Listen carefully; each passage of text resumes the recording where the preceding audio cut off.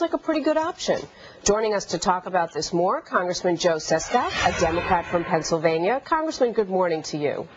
Good morning, Jamie. All along, when the president said he wanted to close Guantanamo, I thought to myself that if you move those detainees to Supermax, basically you open up the fact that they could be tried in U.S. courts, state secrets could be revealed in those trials, and they could recruit and plot terror plots on U.S. soil.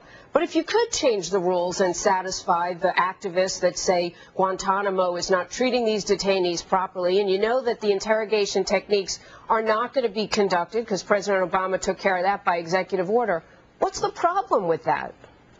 Yeah, you raised two important points, Jamie. Let me talk first about Representative Hastings' bill. Practically, it could work here domestically to resolve what's become a political maelstrom and restore the due process of law in Gitmo. On the other hand, from my 31 years in the military, I saw overseas, even when I was on the ground in Afghanistan, while we're respected for the power of our military and respected for the power of our economy, we were so admired for the power of our ideals.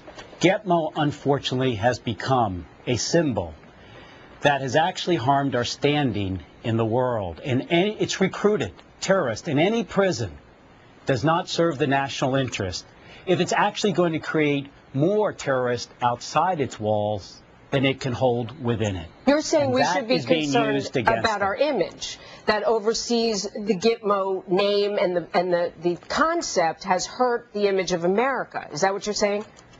I'm saying we should be concerned about how do we best regain the security that we have lost.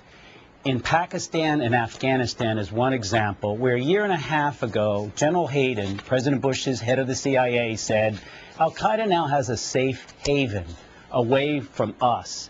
And now we have Pakistan with an insurgency and an inflamed populace.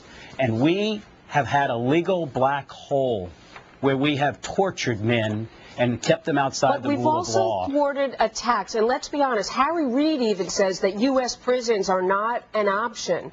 There are a lot of Americans that are concerned about these detainees coming to their neighborhoods and commingling potentially with other prisoners, some hardened criminals that may be interested. We saw this in New York City where these potential and alleged terrorists plotted and converted to Islam and wanted to blow up synagogues right here in the U.S. So why not change the name of Gitmo? Why not have the trials there? Why not have the prisoners looked at by Amnesty International and the Red Cross and other groups?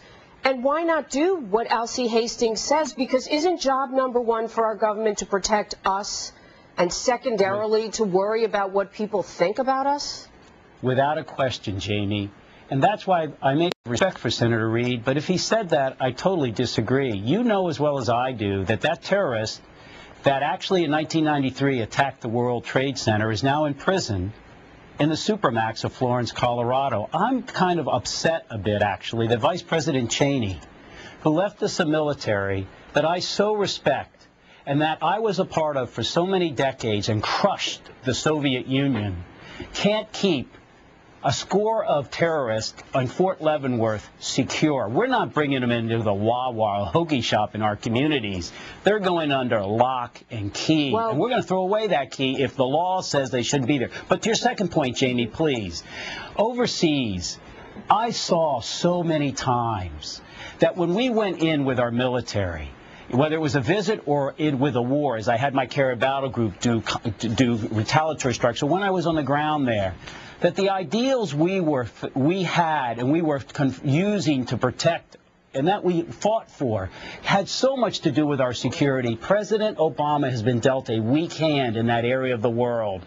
And the strength of restoring by closing this harsh symbol of brutality against our ideals actually gives him a plus. It isn't the answer, but it's a very important tactic in the global war of terrorism. I strongly believe it, and never would I support them coming into our communities and walking the streets. We're putting them into the harshest of prisons to be held under the due process of our law. I think you've stated your position well, and I appreciate your thoughts. I do want to say that I did research, and Supermax is full up. In fact, the one in Colorado you refer to has one space.